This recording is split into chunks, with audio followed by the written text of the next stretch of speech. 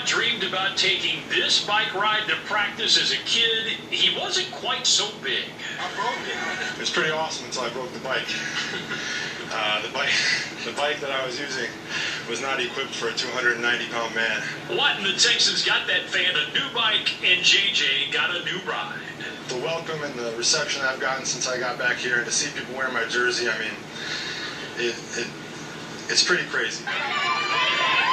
As much as the fans are in awe of Watt's return to his native state, on the field, Watt soaks in his first look at an NFL opponent in 2019, all the while savoring his long road to stardom and success. Even though I've tried to wrap my head around it, I don't think I've fully wrapped my head around what it means and how special it really is to be playing on a practice field where guys like Brett Favre and Reggie White have played. Now these fans will say, this is where I saw J.J. Watt.